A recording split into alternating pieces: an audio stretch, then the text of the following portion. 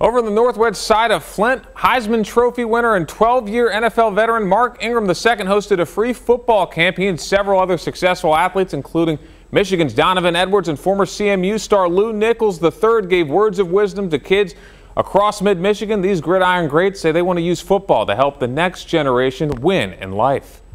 When I was in high school, I was blessed enough to be able to talk to Mark Ingram, and he told me that there's no secret. There's no secret to being successful. All it is just hard work. He had us talk to the kids a little bit, and that's all I've been preaching to the kids today. All in all, it's really just about the kids, just giving back, because we were once in these guys' shoes, high schoolers coming up, trying to make it, and that's really what it's about, just giving back to the kids, reminding them to have fun. We all playing the same game, no matter what level you on, it's football. So just reminding them just to have fun and, you know, listen to their parents. That's what I told them. This place was special to me, and I wouldn't be who I am without, the community pouring into me. We're just trying to come back, encourage, inspire, support, and, make sure we leave the generation behind us better.